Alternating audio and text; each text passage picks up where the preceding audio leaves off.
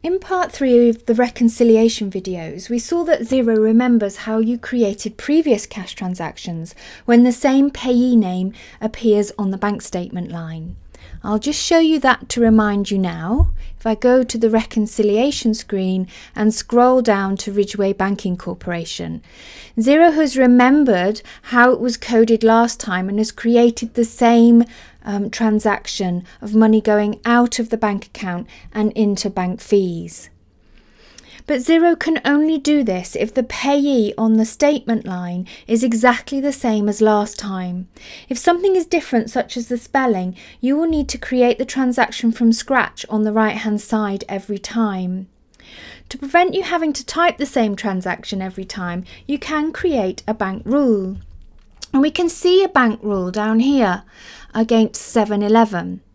So a rule has been set up asking Xero to create a cash transaction according to some rules. So if we clicked OK, Xero would create the following transaction to 7-Eleven, miscellaneous corner store, for the whole amount on the statement line, coded to general expenses, including 20% VAT. So that's what would happen if I clicked OK. Now let's see how that rule was set up. If I go to 7-Eleven, we can see the bank rule, and that it's been set up on number one, when the money spent on the bank statement matches all of the following conditions. And we've got payee, but you have other ways of setting up bank rules, contains 7-Eleven, and that's the only condition we've got set up here, but you can have more. And then number 2 is set the contact. So it's always a good idea to set the contact, because if you use whatever's on the bank statement line, it could be different every time and you'd get several different contacts set up.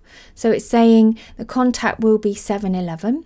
Then number 3, we haven't allocated anything in number 3, but if on the transaction you want to allocate a fixed value as part of that transaction to a certain account code, you can set that up here. Then with number 4, which can be used in conjunction with number 3 or on its own as it is here, it's saying whatever, here we have 100% of whatever's on the bank statement line should be coded to general expenses including VAT. And we also have the description of miscellaneous corner store.